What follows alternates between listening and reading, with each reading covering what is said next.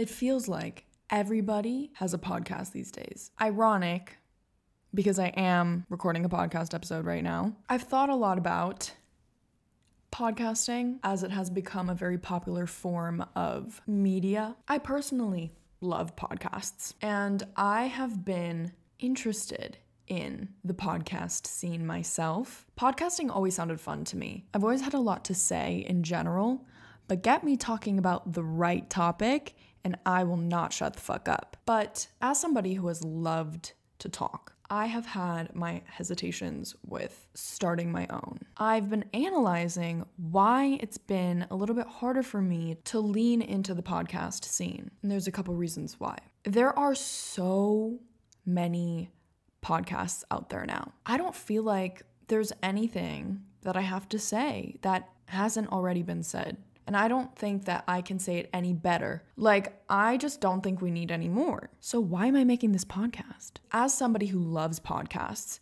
and as somebody who has heavily considered starting their own and has friends who have their own podcasts, I think about this a lot. I have tried to lean into the podcast scene. When I started, I kind of noticed that it wasn't really working for me. I didn't feel that I was articulating myself in a way that accurately represented what it is that I wanted to say. I didn't like the way that everything was kind of coming together. I didn't like the way I was articulating myself, basically. Even right now, I'm like, what the fuck am I saying? It's been 8 minutes and I don't think I've said anything because I can't put together the thoughts that I have in my brain into speech that feels like I'm saying what I actually want to say. I mean, that's probably just a byproduct of like not being articulate. I definitely really admire people who can articulate themselves really well. And I think a part of my inability to do it confidently is rooted in probably the fear of being misunderstood. And as much as I think that I've worked on this, it always comes back to that. There's just a certain uncomfortability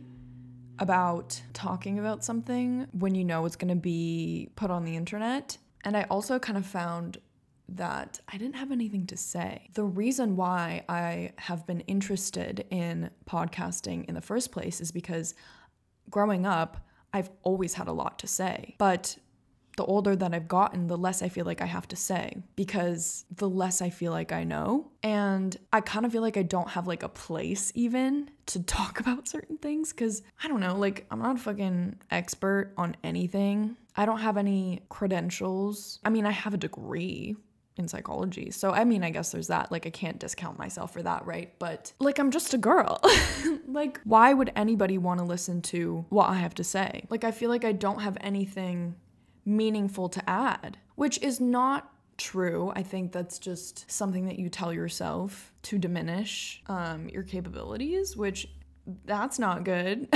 And I hate that I even say that about myself because a part of the reason why I enjoy podcasts so much is because I'm hearing other people talk about their own life experience and their own perspective on something. And it's interesting and refreshing to listen to somebody talk about something that I maybe cannot relate to, or maybe an angle of something that I can relate to through a different lens than my lens. And I think that's why podcasting has become such a big thing, because it's a way for us to connect with each other on maybe a little bit more of a meaningful level than typical social media.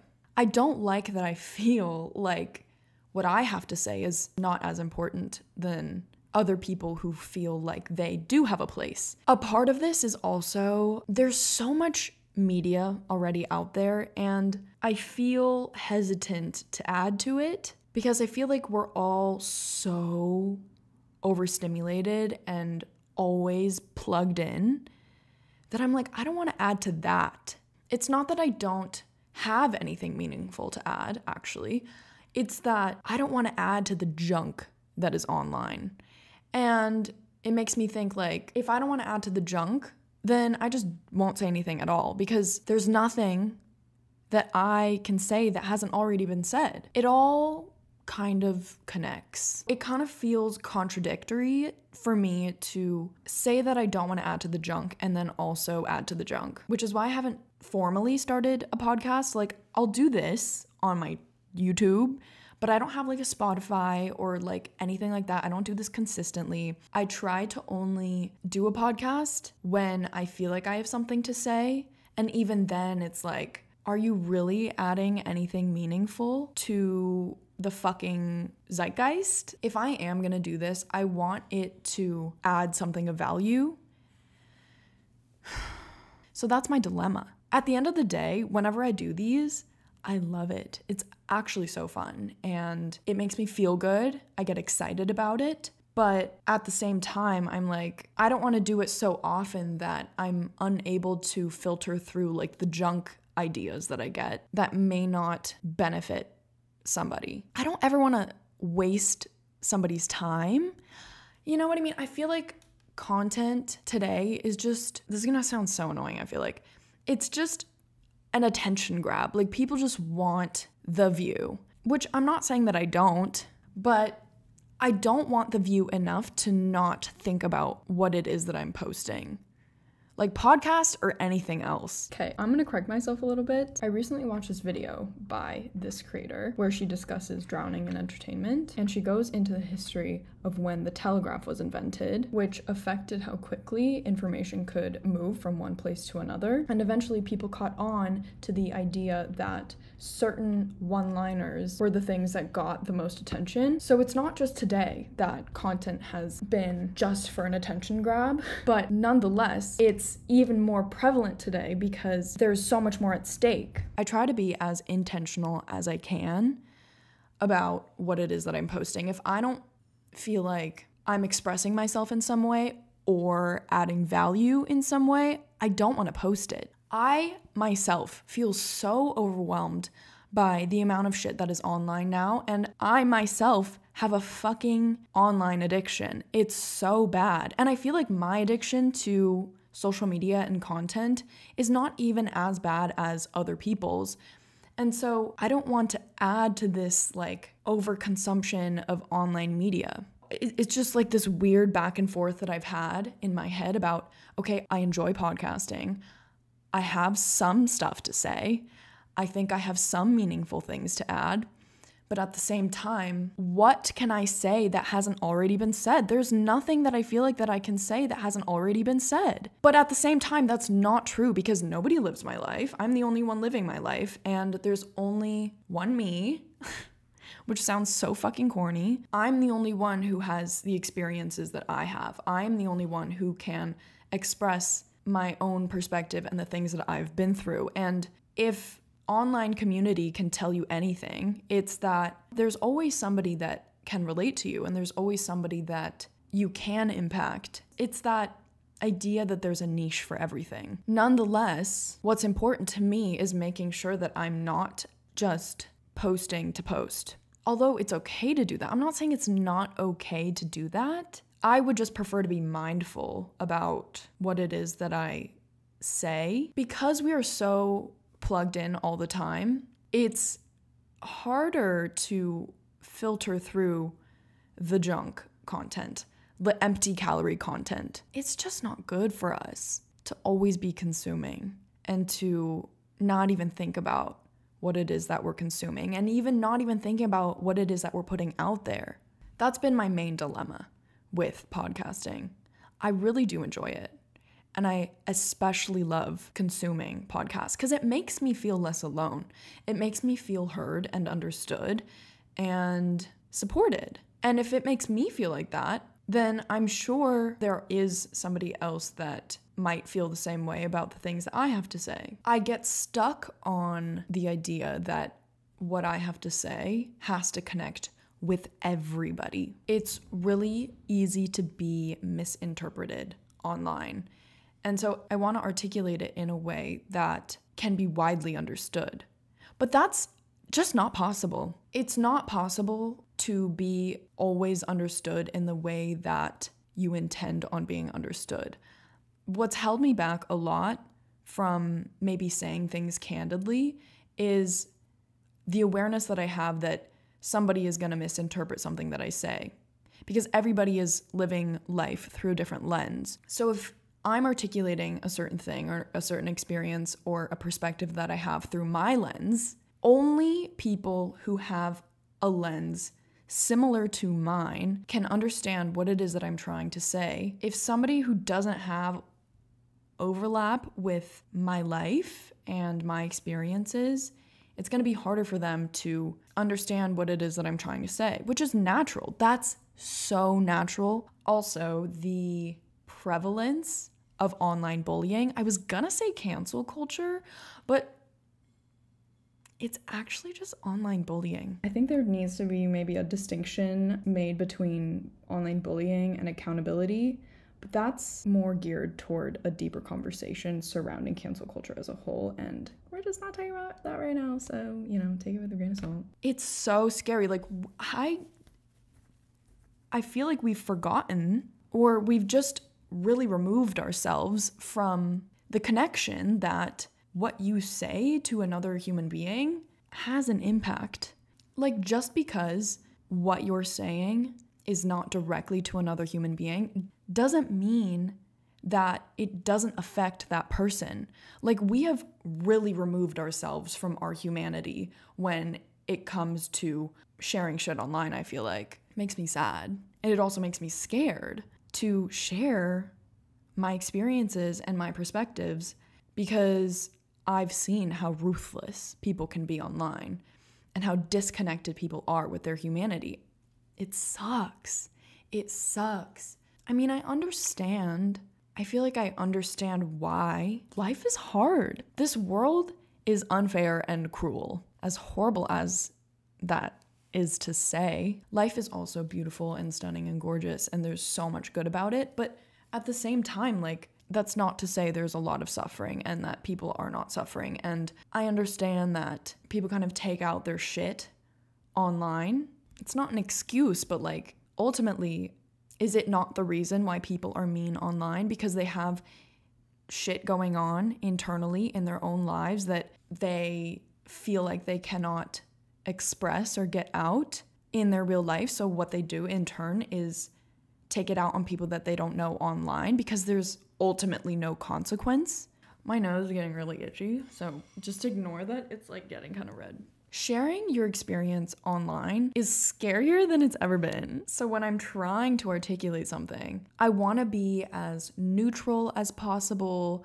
I want to make sure that I'm considering every possible perspective. I don't want to unintentionally offend somebody or hurt somebody, which is just not possible to do online, unfortunately. I feel like we've forgotten that it's okay to be different from each other. In fact, it's actually good to be different from each other.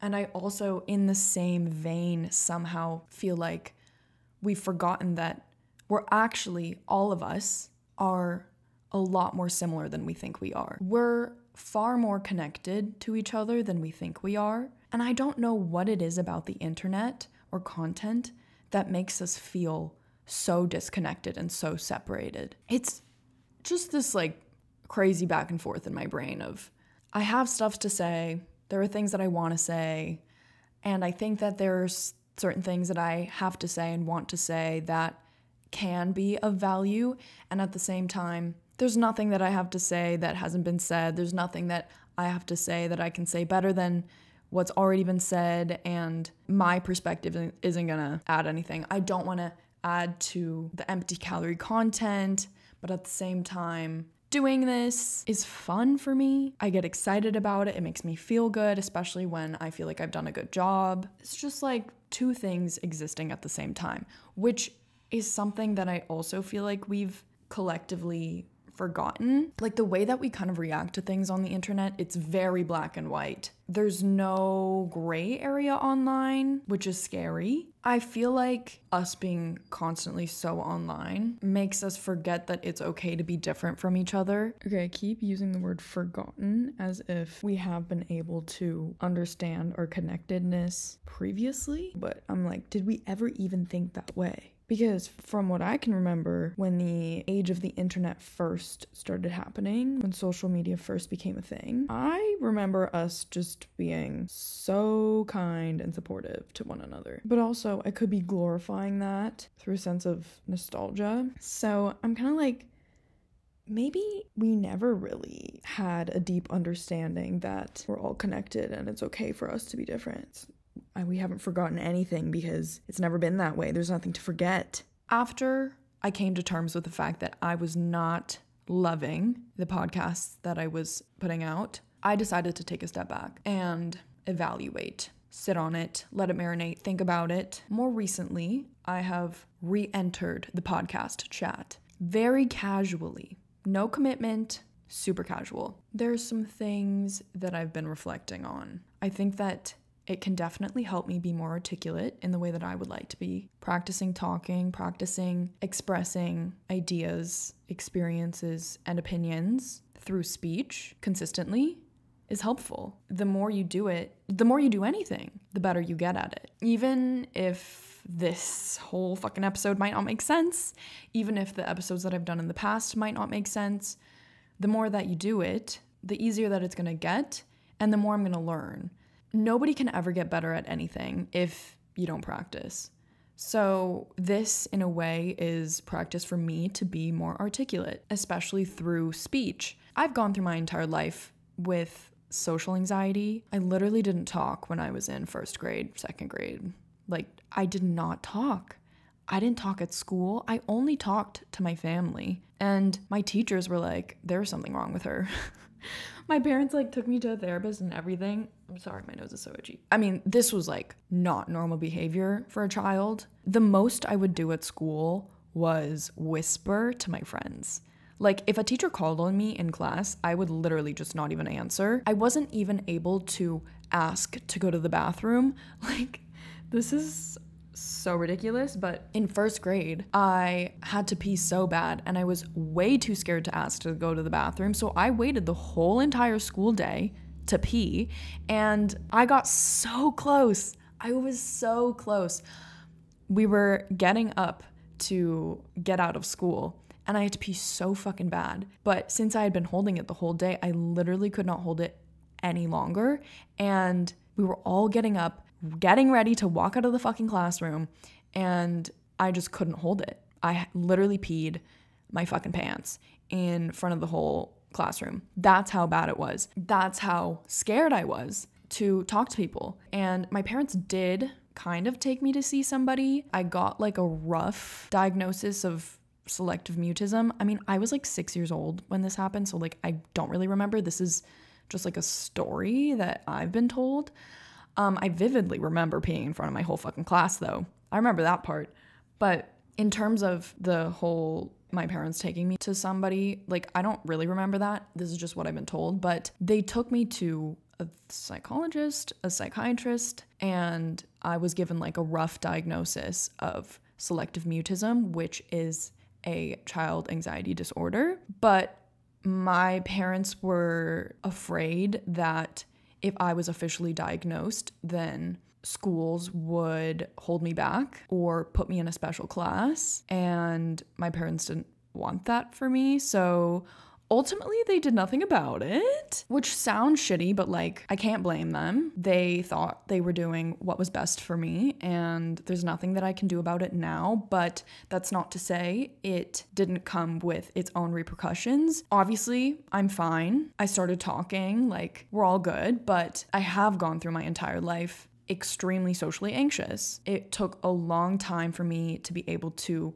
talk to my peers and talk to my teachers and interact normally in very casual social settings. It's gotten better throughout my life. I haven't been to therapy or anything. It was just something that I had to learn how to handle on my own. But as a result, I think that it's caused me to suffer in how well I am able to articulate myself. So I think that podcasting can help me become more articulate, because ultimately what it is expressing a story or perspective, experience, or opinion that I have through speech, through talking. Throughout my YouTube journey, one thing that has always been present is the fear of being misinterpreted, is the fear of cancel culture and how fucking ruthless people can be online. I've really just had to come to terms with it.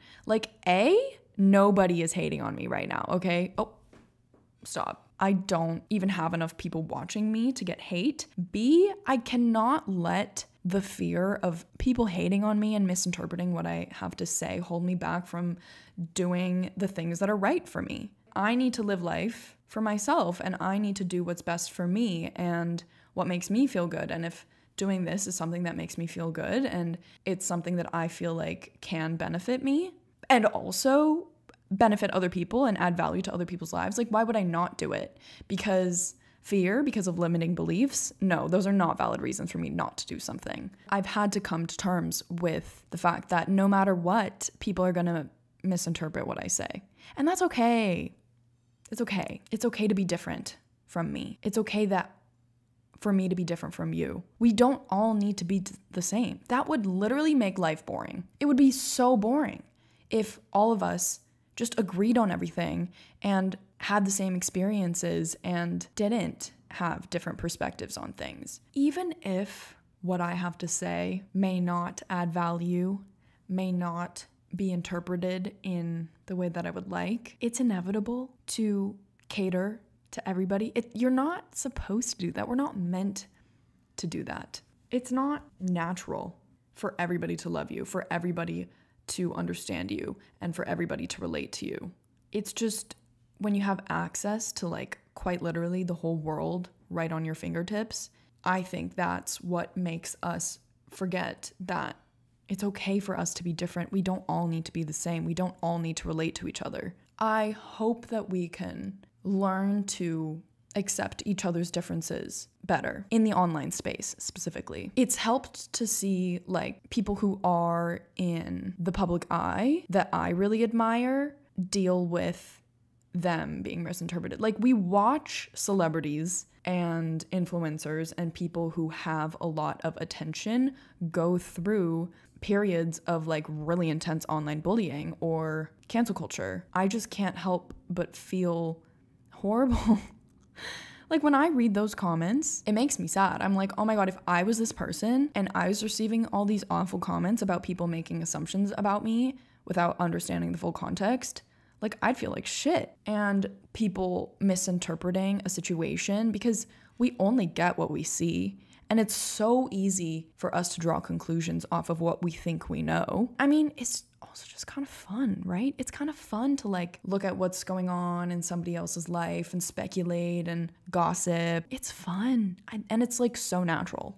You know, it's a natural thing to do that as a human being. Our brains are just built like that. If there is not information to fill, if there is lack of information to fill about a certain situation, our brains are going to fill it with our own context. And that will ultimately shape what we think about something. So I understand why people say the shit that they do. I understand the root of it. I understand where it comes from. And so I think understanding it has helped me come to terms with it. Obviously, I don't face, like, that level of scrutiny on the internet. So it's like, why am I going to hold myself back when I'm not even getting any hate, bro? Like, nobody is misinterpreting me. I'm just afraid of that happening. I'm sure the people who I love to listen to also have struggled with the fear or discomfort of somebody not interpreting their story in the way that it's meant to be interpreted. Because if there's anything that the internet has taught us, there's always going to be somebody who doesn't understand, and there's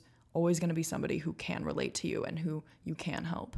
Another thing that held me back was that I felt like whatever it is that I said and posted, I had to, like, stand by forever for the rest of time, because once on the internet, always on the internet. And I'm somebody who thinks a lot and thinks about things a lot and likes to take my time forming an opinion, and that results in me changing my mind. I might have an initial impression of something, and with a little bit of time, my perspective can change. When you're making a podcast, you are expressing how you feel or think about a certain topic or situation at a certain time. And that's not to say that that perspective can change in the future. And so previously, I felt really anxious over the idea if I said something and posted it, then I would need to stand by it for the rest of time, and I wasn't allowed to change my mind, which affects the way that I would articulate something. Because if you're trying to articulate something really specific in a really broad way, it just doesn't really work. Like, you can't articulate something complex in a vague way, which is what I was trying to do. It all comes back to accepting not everybody is going to understand, and not everybody has to understand, and the right people will understand. So as I've done this, I've learned to be a little bit less attached to what it is that I'm saying in the moment, because I'm allowing myself the room to change my mind.